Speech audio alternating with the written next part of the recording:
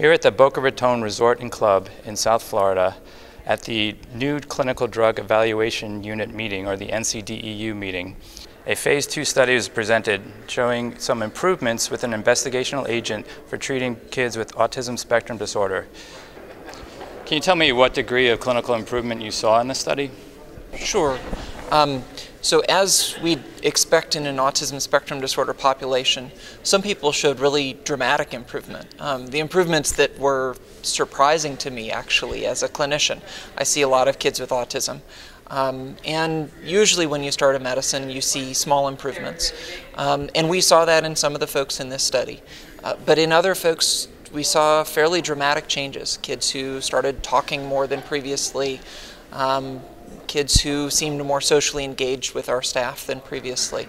I think it's important to be a little hesitant in interpreting such a study until we have a randomized placebo-controlled study. Can you tell me what's next in your research with this particular agent?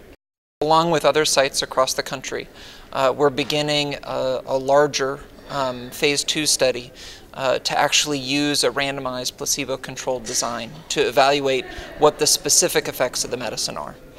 This study is specifically targeting social withdrawal, which makes sense because if you think about the results of the study in Fragile X syndrome, as well as encouraging results we saw in this pilot study, social withdrawal or social avoidance would really be an incredible thing to actually be able to do something about in autism spectrum disorders.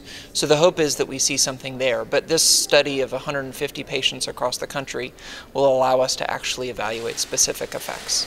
This has been Damian McNamara reporting for Boca Raton, Florida.